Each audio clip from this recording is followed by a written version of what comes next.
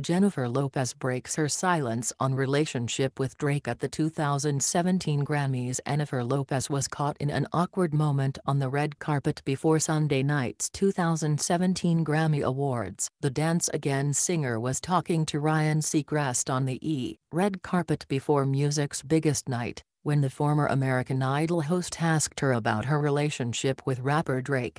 "I love Drake," Lopez said with an uncomfortable smile. "He's so brilliant and talented." The moment came just a few days after news broke that the couple has reportedly broken up after 2 months of dating because of their conflicting busy schedules. Drake, who's currently on tour in Europe, wasn't at Sunday night's award show, so he didn't have to answer any questions about J.Lo. When Seacrest asked whether the pair has creative sparks together while working on the song they recently made together, Lopez responded emphatically, "Yes, absolutely. We had a great time," she continued. "I have so much love for that boy." It was clear that Lopez has great admiration, both personal and professional, for the Hotline Bling hitmaker, and it didn't appear as though she had any bad blood towards him, despite their alleged breakup.